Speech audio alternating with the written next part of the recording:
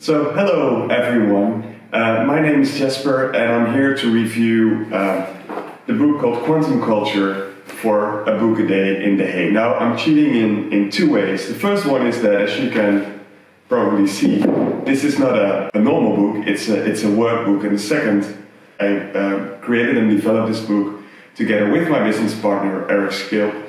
So, in good internet fashion, this could be labeled as shameless self-promotion.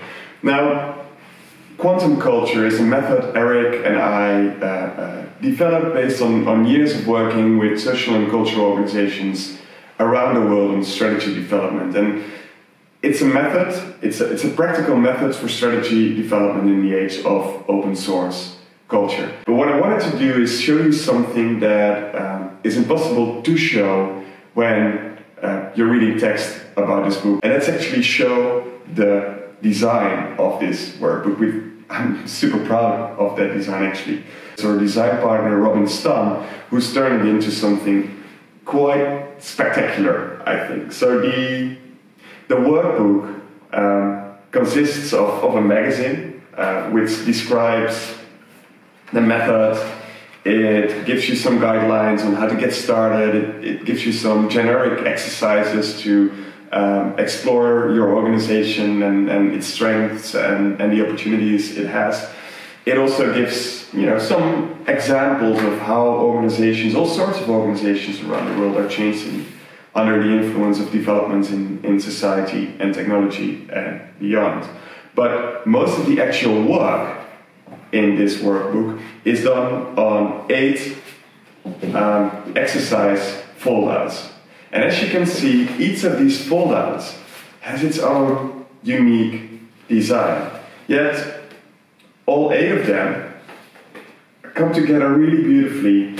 As I mentioned, most of the actual work is done on these 8 exercise foldouts. And how we envision this, or how we've tested this, is that if you're in an organization, you actually want to work with this methodology.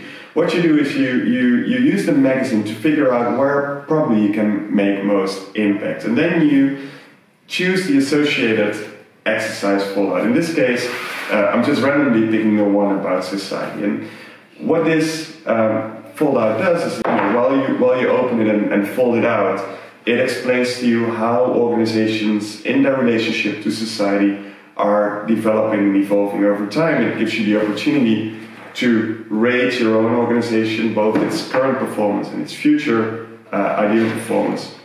It comes with case studies from organizations around the world. At the heart of this foldout is, you can see this, a life-size, super big exercise sheet, which you can pin on the walls, and then you can actually use this to put the ideas to practice immediately.